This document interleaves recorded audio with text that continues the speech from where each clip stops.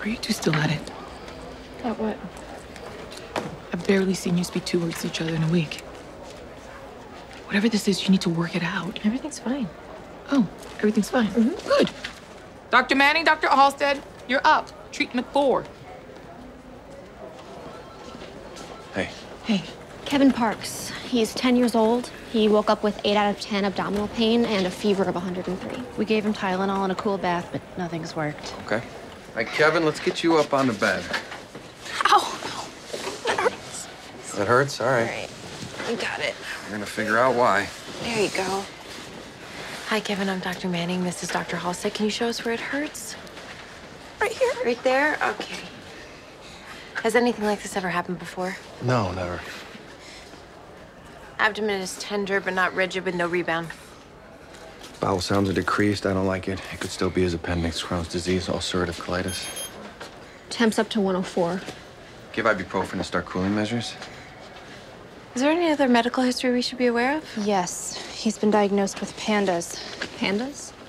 Pediatric autoimmune neuropsychiatric disorder associated with streptococcal infection. Kevin started getting tics and OCD after a strep infection 2 years ago. Nobody else could figure out what it was until finally Dr. Kravitz diagnosed him. Okay, we'll be sure to give him a call. I've heard of Dr. Kravitz. He sees a lot of kids with pandas, right? He's one of the nation's top experts. I'm guessing Dr. Kravitz put Kevin on long-term prophylactic antibiotics to fight the residual strep. Yes, he did. CBC, chem panel, blood cultures, abdominal CT, and hangogram stat. We're gonna start him on some medication while we run some tests to try to figure out what's going on, okay? We'll be back to check on him shortly. Thank you.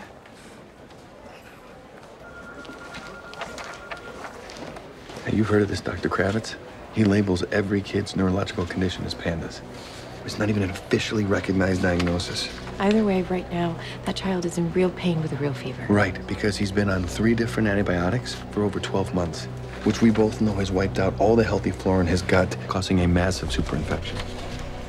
I mean, all because his parents shopped around for a doctor willing to blame Kevin's neurologic tics on strep. Instead of admitting, they most likely passed it on to him genetically. Okay, but dismissing them isn't gonna help. They are upset and worried. And what they're doing to try and fix him might wind up killing him. Hi. So Kevin's scans indicate toxic megacolon. It's a dangerous intestinal infection caused by an overgrowth of opportunistic bacteria. Which is most likely due to his long-term antibiotic use. So the new medicine you're giving him should fix it? It's not that simple. Kevin's bowel is so inflamed, it's become dangerously dilated. And if it perforates, it's a life-threatening situation, which is why we need to release the pressure from his colon to try and prevent that. We appreciate your help, but we've spoken with Dr. Kravitz, and he wants Kevin transferred over there. Dr. Kravitz says if we treat him incorrectly, it's only going to make Kevin's neurologic symptoms worse. He wants to give him an infusion of IVIG to prevent that. Kevin's tics are the least of his problems right now. We need to focus on treating his infection. We want that too, but Kevin's tics are a big problem. They're odd, and the kids at school are starting to stare at him. Just don't want to do anything to compromise his future. I understand, but... We'll do the IVIG here. Natalie. That would work. Great. We'll get started right away. Thank you so much. Yeah. Why are you indulging them like this? Indulging? You know full well that IVIG will have exactly 0 therapeutic benefit.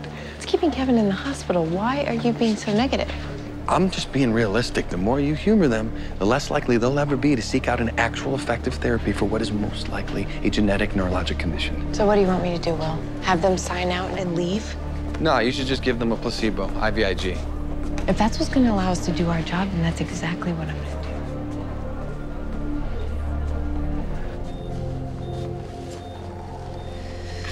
All finished. You okay, Kevin? Have a word?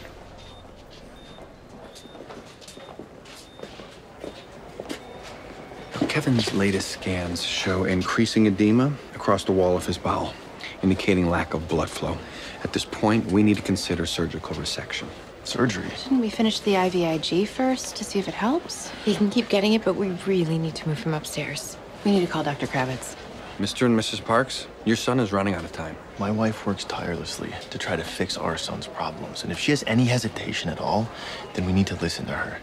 How about I call Dr. Kravitz and explain the situation to him, okay? Could you do that? Of course. Is there a bathroom nearby? Right down the hall. So you're just gonna keep encouraging them to follow this quack. Now is not the time to start an argument with them. It must be nice always being right. Sorry? From the moment we started this case, everything's been your way. We can't do this, we have to do that. What are you talking about? I'm talking about everything. Always being done your way. How we treat patients, what we can or can't tell them. What? Whether you and I are together or split up or on a break. Is that what this is about? You and me? Because it definitely wasn't my idea to go hook up with some woman in a bar. I told you, it went nowhere. Oh, and that's supposed to make me feel better. I made a mistake. I'm not perfect.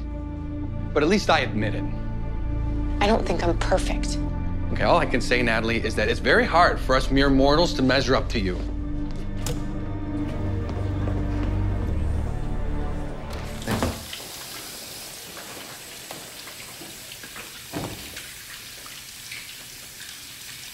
Mrs. Parks. Sorry, it's just finishing up. Are you all right?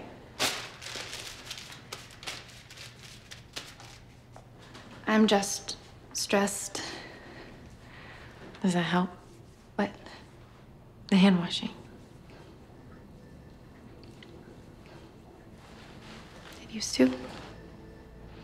In high school. But I stopped for a long time till Kevin got sick.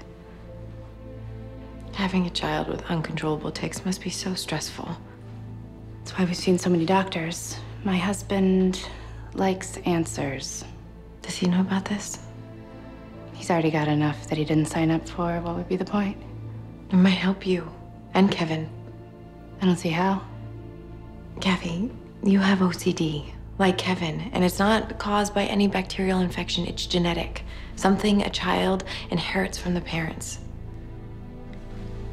I appreciate your concern, but please, just take care of Kevin's intestines. I'll worry about the rest.